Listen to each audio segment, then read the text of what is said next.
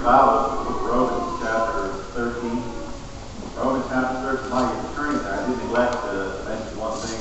For the men who have not signed up, Philip has a copy of one of these, and he is going to be completing the sheet or the sign-up for men who want to participate in the program this evening. So if you would like to be part of the men's leadership night, there's still opportunity for you to do that. All you need to do is go see Philip, grab one of the sheets, and get your assignment.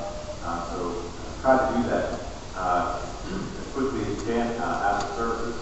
There are slots left, but there aren't many slots left. So if you want to be a part, make sure that you do that. There was once an Idaho sheep rancher. I don't know if I've ever told you this story or not. There was once an Idaho sheep rancher who one day while he was out with his animals was approached by a man who was wearing a suit. The man comes up to the farmer, or excuse me, the rancher, and he says, "If I can guess how many sheep you have, could I take one?" And the man thinks, well, that's kind of an odd question. And one of the odds that this fellow actually knows how many sheep I have. So thinking it's nearly an impossible question, he says, "Sure. If you can tell me how many sheep I have, then you can have one of the sheep." So the man says, "See, you have exactly 1,795 sheep." And the rancher was stunned because the man got it right.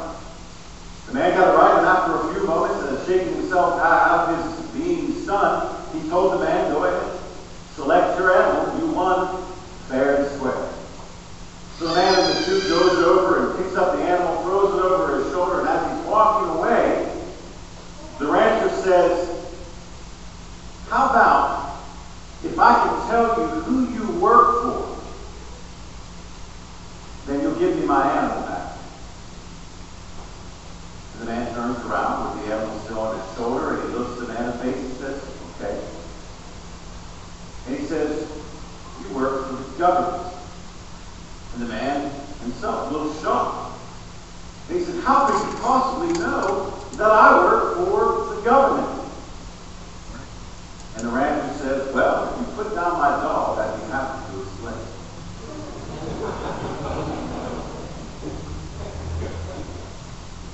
Not much respect for our government these days, is there? You can get all about the government, about the president, about Congress, about this, about that, about legislation, about the Supreme Court. You want to find it, you can find it. But there's a lot of disrespect that goes on when it comes to the idea of government.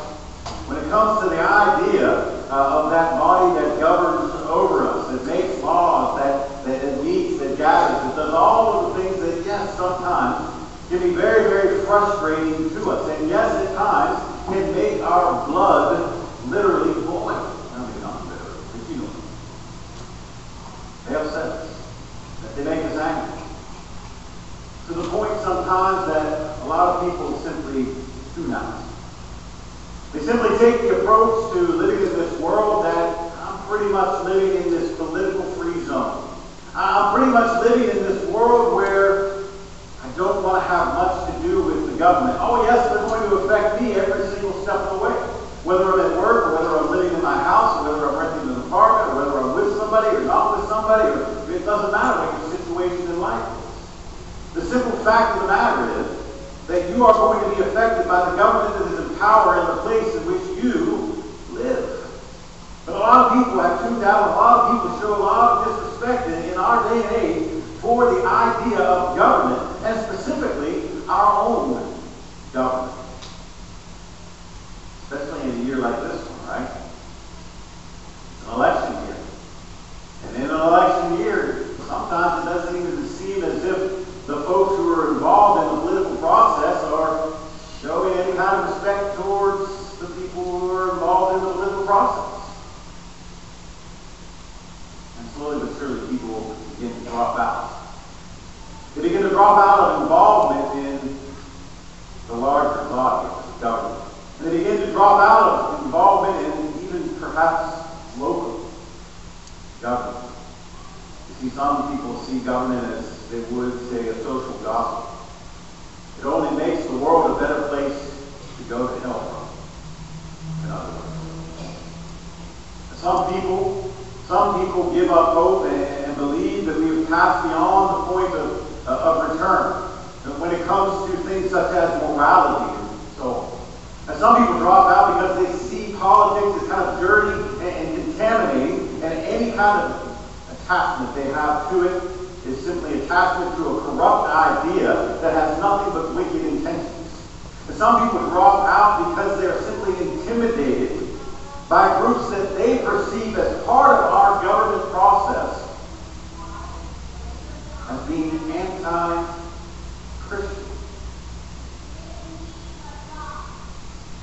And that their voice is simply being silenced by these groups. Sometimes we forget about what Paul says in Romans chapter 13. Something that, especially in a year like this, we need to be reminded of. In Romans chapter 13, verses 1 through 7, Paul says, "Let every person be subject to the governing authorities.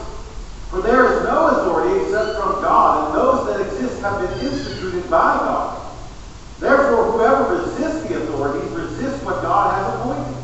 And those who resist will incur judgment. For rulers are not terrors to good conduct, but to bad. Would you have no fear of the one who is in authority? Then do what is good, and you will receive his approval, for he is God's servant for good. But if you do wrong, be afraid, for he does not bear the sword in vain. For he is the servant of God, and the avenger who carries out God's wrath on the wrongdoer.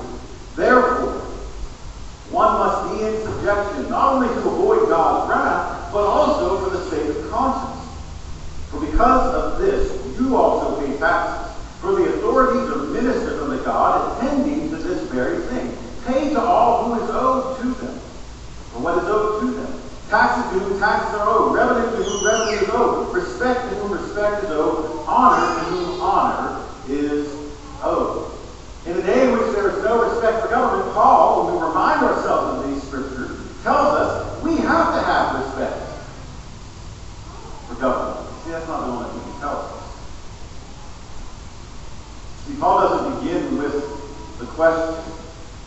Paul doesn't begin with the question, should we be in subjection to our government? He assumes that and states it in the affirmative. But then goes on to explain how we can be a better citizenry under that government. But there are several things I want to point out about these passages. I want to kind of take them, sort of unpack them for us, and consider what our attitude should be. What are the obligations of government? What are our obligations toward our government? What does the idea of government even begin to mean when it comes to the Scripture? What does Paul mean when he says, subject to the governing authorities? What does that mean? Well, let's begin there. Since that's where Paul begins, let every person be subject to governing authorities. In other words, you have to recognize, you have to pay reverence, and you have to be respectful and know the authority of these, quote, governing authorities. But what is a governing authority? I think we understand these other ideas. I think most of us know what it means to be subject to something. What does he mean, governing authorities? Human government, he says, is ordained by God. There is no authority beyond what can be had from God. Thus, government exists because God has created it. There's a guy by the name of Warren Weir who wrote a set of commentaries as well as some other books. He said this. He says, God has established three institutions: the home, the church, and government. Ordained means originated from God. In other words, government is God's idea. Government is God's idea. But then the question naturally arises, well, what if government is bad? What if government is a bad thing? I mean, what if they do bad things?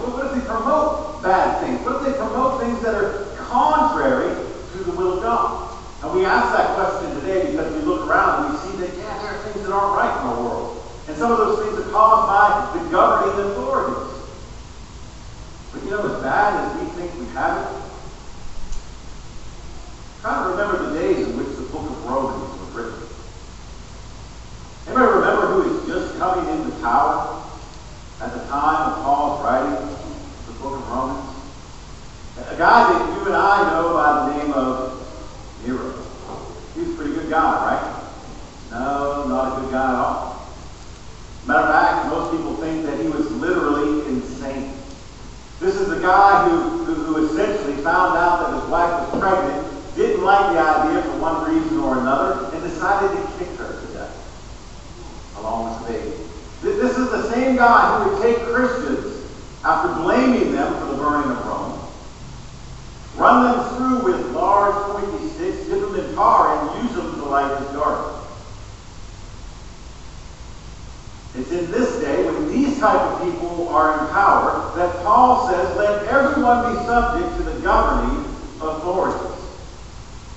Oh, what are you saying here? Show respect to the governing authorities.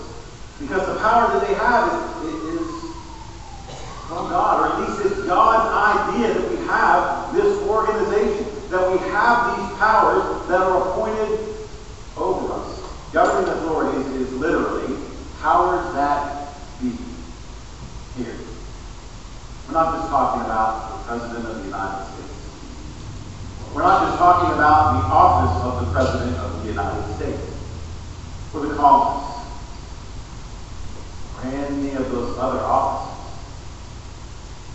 He's talking about people who are appointed to positions of power, or the powers that be. That guy who roams your neighborhood looking for stray cats, who's been given the position and the authority to catch those stray animals. He has authority. He's got to respect everybody from the president on down to the dog catcher. They said, therefore, whoever opposes the order or resists authority opposes the ordinances of God.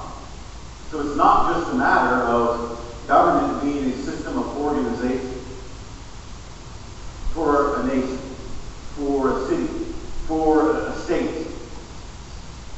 We have to realize that these things are the ordinances of God. And if we oppose the ordinances for that government under which we live, then we are opposing God.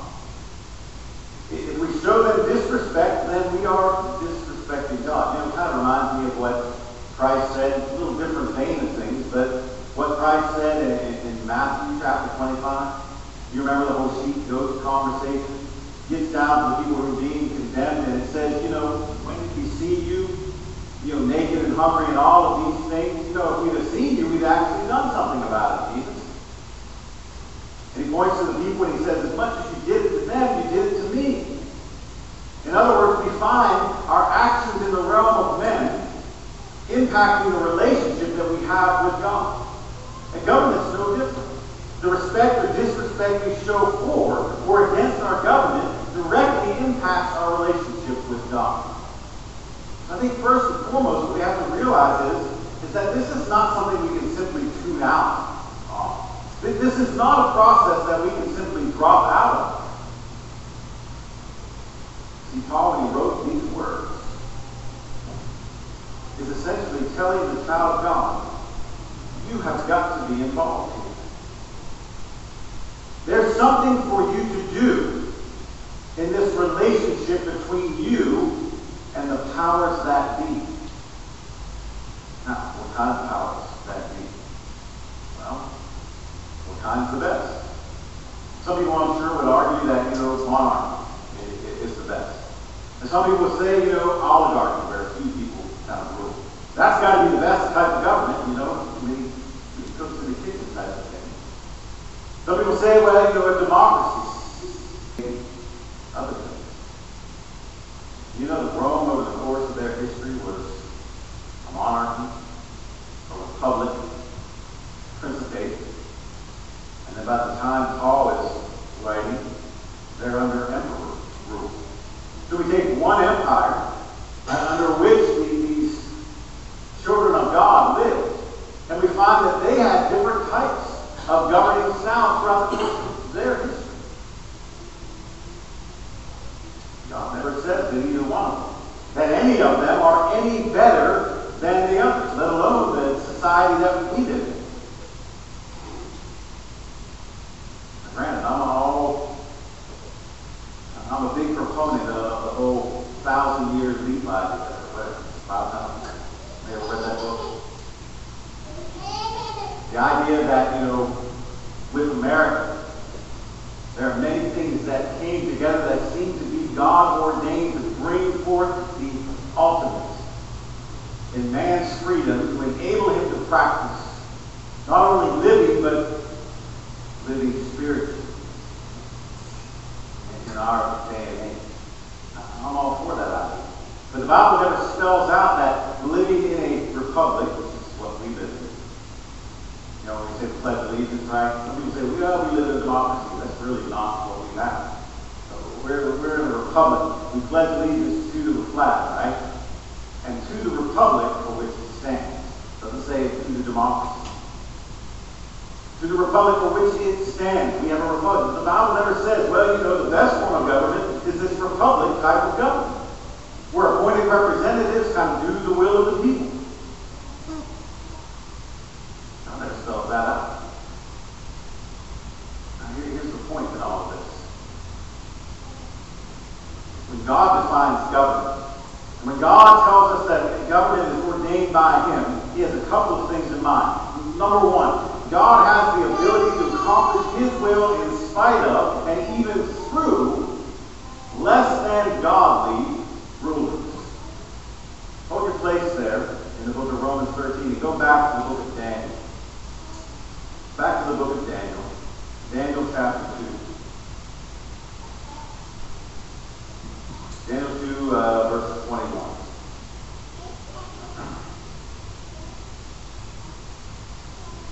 I tell you what, let's go back to verse 20. And Daniel answered and said, speaking of this vision that's being revealed to us, blessed be the name of God forever and ever, to whom belong wisdom and might. He changes times and seasons. He removes kings and sets up kings. And Daniel would be able to witness that. And so would many of the people that we would call prophets. They would see kings come and they would see kings go. They would see the Nebuchadnezzars of the world replaced by kings from other nations. They would see those kings from other nations replaced by other kings from other nations. All the while, perhaps not knowing that they are laying the foundation for something. They are providing the atmosphere in which God is working and moving and bringing that ancient world to the time of Christianity. You can go back through time and you can kind of match up the historical and the spiritual lineage of things and just see how well they fit together. Just look at the Roman era and Christianity. At a time when God says, go into all the world and teach, baptizing people, we have an empire that is building a postal system and roads to travel. Prior to that time, before it ever even arrives, and before those New Testament writers start to write, God brings an empire to power that is going to unite the world pretty much in a common language. That common language is going to be used to pen most of the New Testament. See, God has the ability to accomplish His will in spite of less than godly rulers. Go over to the book of Romans chapter 9. Romans chapter 9. And let's notice verse 17. Romans chapter 9, verse 17. For the scripture says to Pharaoh, Paul writes, for this very purpose I have raised you up,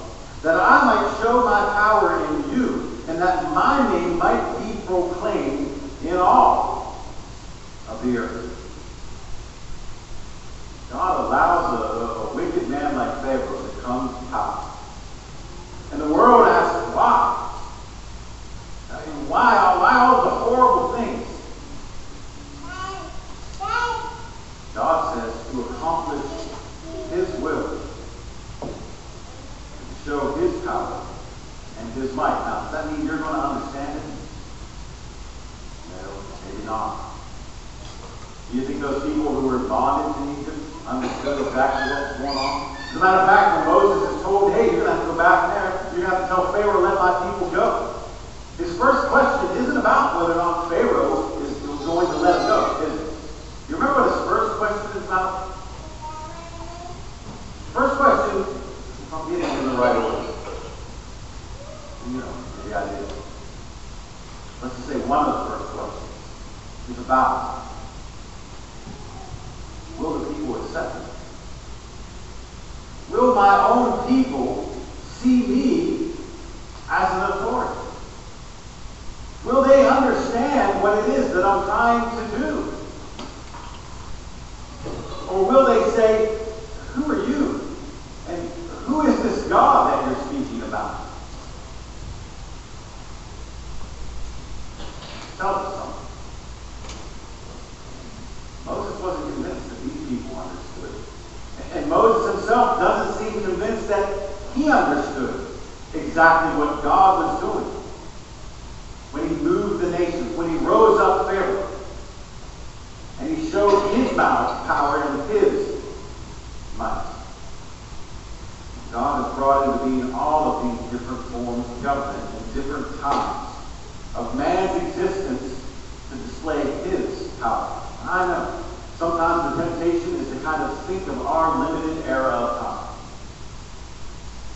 But any time we begin to speak in government circles and political realms, try to put it in the larger context of what God is trying to do in the world.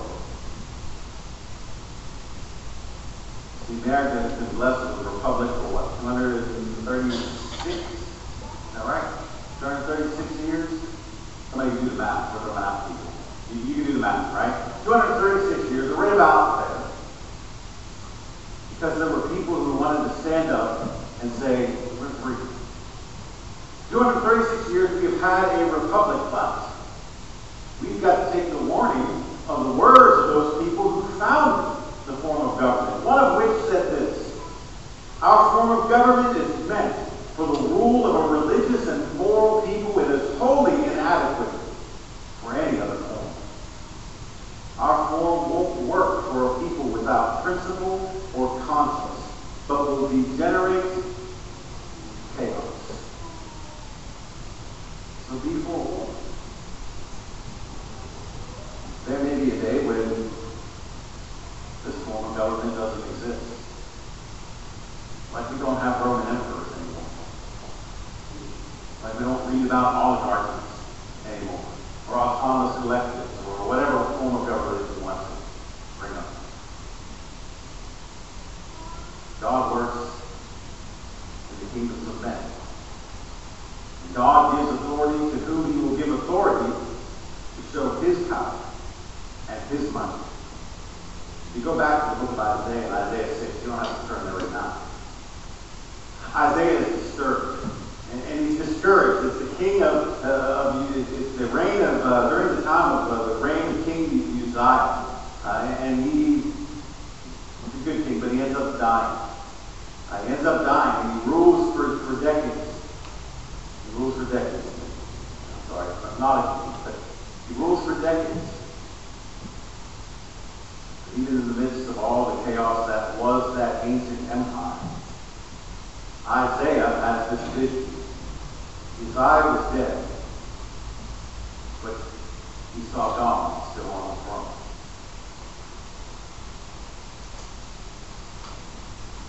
Kings come and kings go, presidents come and presidents go. But the authority that gives them authority to act is always there. And God's not abdicating that throne. So there is government. Government begins and ends and moves with God's will. But what is the requirement of government? Look at verses 3 and 4. Back in the book of Romans, chapter 13. Verses 3 and verse 4. He says, for the rulers are not a terror to good conduct, but to bad. Would you have no fear of the one who is in authority? Then do what is good, and you will receive his approval, for he is God's servant, for your good. But if you do wrong, be afraid, for he does not bear the sword in vain. For he is the servant of God, and the avenger who carries out God's wrath on the wrongdoer. Number one, the requirements of government are to restrain evil. To restrain evil. Goes so far as to say he does not bear the sword in vain. In other words, if you're an evildoer, you ought to fear your government. You ought to fear your government. If you're a speeder, if your town has speed limits, you ought to be afraid of the camera, or the policeman, or whatever it is that's going to give you that tip. And it's right that you should feel that way. Because government is there to restrain evil. You know, now sometimes people say, well, you can't legislate morality. And in a sense, I agree with you, but in a very limited sense. While it might be true, we can't compel people to legitimately and sincerely who would see as moral. It is not true that we should not have laws that forbid immorality. There is not a law on earth to make you a moral person. But that's why we legislate against morality. I like what one person said. He said this: no law can make you love me, so I need one to keep you from killing me. No law can make you honest, so we need one to keep you from stealing. Government is not there to make you good, but to keep you from evil.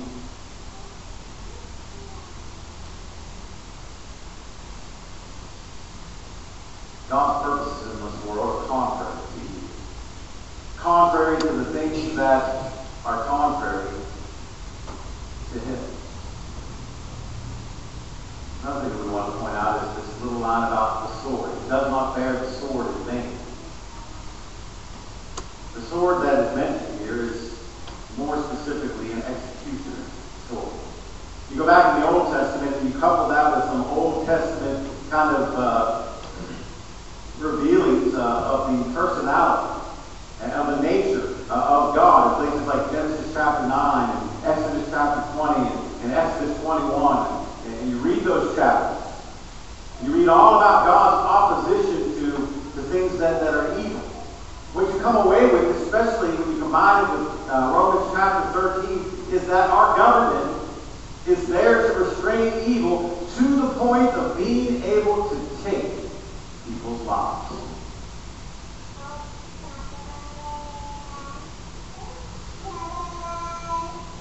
When we commit crimes against them,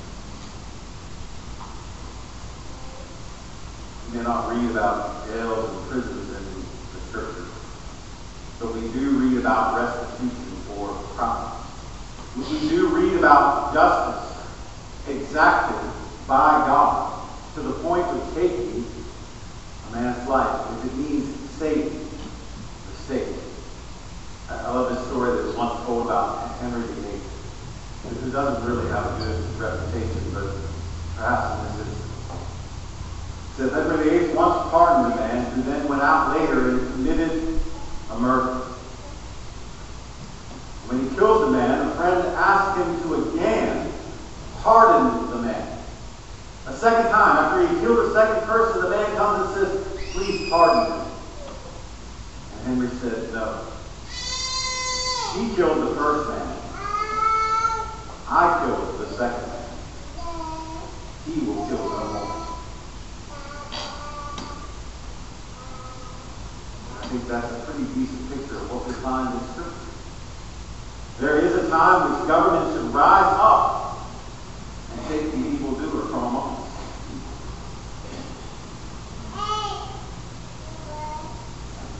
It may be personal opinion, but I think it's absolutely ridiculous that it takes 20, sometimes more, plus years for the people who labor in such endeavors to figure out that this fellow needs to be done with.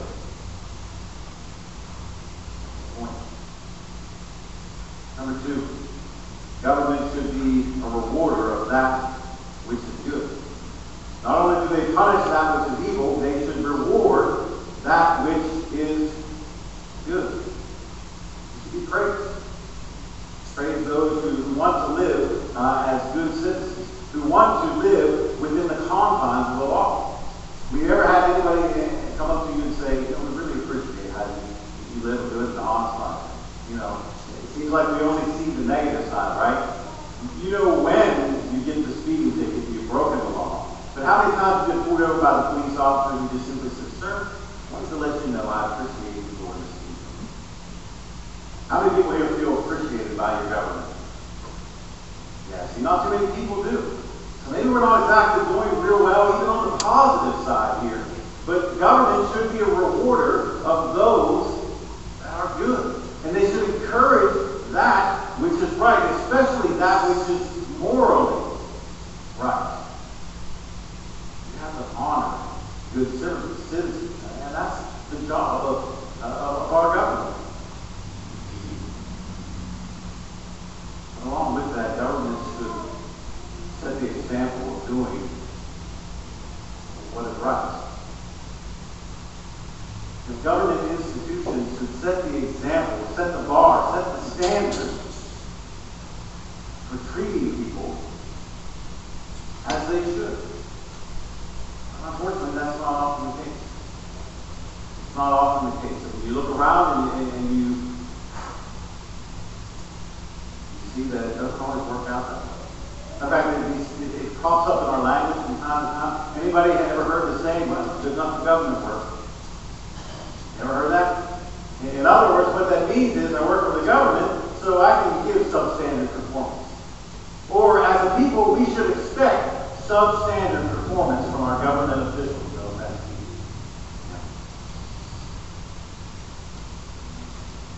or anyway, I guess you got to work for the government too.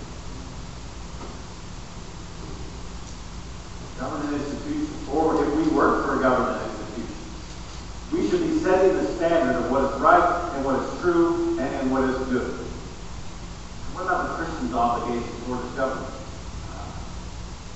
We have an obligation too. We have to render to them what is due. That taxes to whom taxes due, custom to whom custom is due. Basically, respect to whom respect is due. The simple fact of the matter is you live in a world that has expenses. You drive on roads that cost money to build. You do your business in buildings and things of that nature that have a certain price tag. Governments need to operate, and therefore you are indebted to them. Now, you may not like paying the tax man, and you may think that you have to pay too much. But we must render unto Caesar that which is Caesar. Those are the words of Christ. Before we go over to the words of Paul in 1 Timothy chapter 2, verses 1 through 3, where we're told to pray for those who are in authority, that we might live peaceful and tranquil lives. In other words, we need to become servants of them who lead us in these government ways. In order to not just serve them, but render unto them the respect and honor they deserve. We need to give praise to those who serve well. I don't know, I think I've met every single officer on the Nelson Park Police Force, thanks to my age. And I appreciate the job they do. From time to time, I like to tell them that I appreciate the job that they do. Because it's a hard job, and it's a very, very difficult job. And I think that ought to be our regular practice. To let those that we know who do good, who do our community good, hey, you're doing a good job. Meet those firefighters and those policemen and those people who are laboring for us on God's behalf. Know that indeed they are doing a good job. And then another obligation that we have, besides from showing respect and giving them the authority, another obligation that we have is to be involved. Rendering to Caesar is not just a matter of your tax stuff. It also means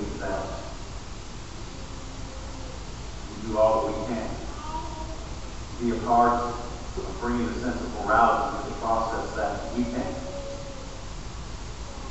It means both. It means you need Christian voice and the influence. See, if we had a citizenry, where it starts to come out right now, that had a foundation ingrained in an overwhelming sense of morality, then I would imagine that eventually that would lead into what we feel is a corruption within our government halls. But where does that start? Call it one vote. And if you think perhaps that one vote doesn't count, you've probably heard the facts about the one vote. 1645, Oliver Cromwell took control over England. One vote. 1776, Americans have English as the official language instead of German. By one vote. 1845, kept Andrew Jackson from impeachment by one vote. 1876 made Rutherford B. Hayes the president by one vote. And then finally, 1923, gave Hitler the leadership of the Nazi Party by one vote. See, your voice counts.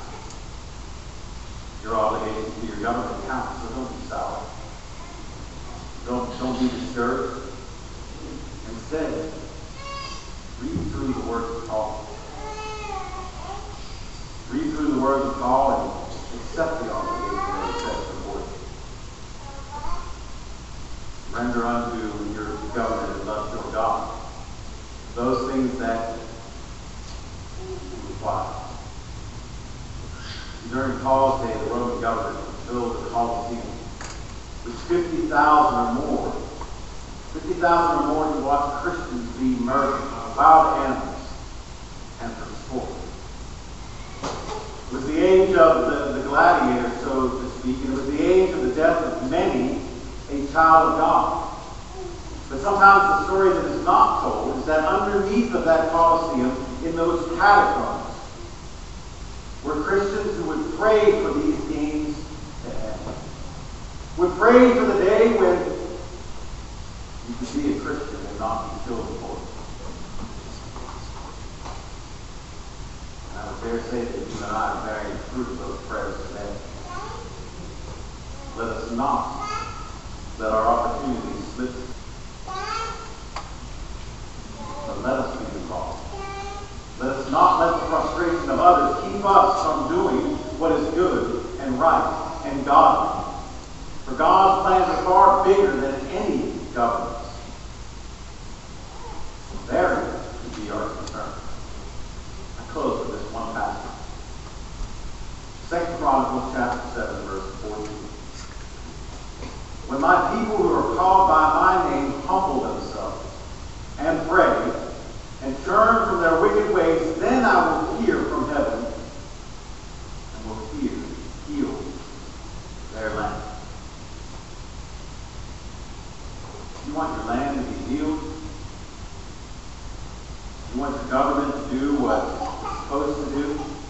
You want to not be frustrated anymore? You want to not grow weary and running in those political and government circles? Let it begin on your knees. Let it begin with you. The personal relationship that you have with Christ. And you're here this morning, you don't really have that closeness. I'm not hear his word today. Let that word produce in you a faith, a strong conviction. Let that strong conviction lead you to want to do something about your sins. Change your mind. Repent of those things. Let repentance lead you to naturally confess that Christ is the Son of the living God, the only one that can wash away my sins and go into the waters of baptism, have them washed away, so you can rise to walk in newness of life. A life of hope, a life of purpose, a The life of being, the life that is full, regardless of where you live, regardless of who's in power. It's always been on doing the will of God. And you've done that, you simply need to get back to that focus on Him. You need to see beyond your circumstances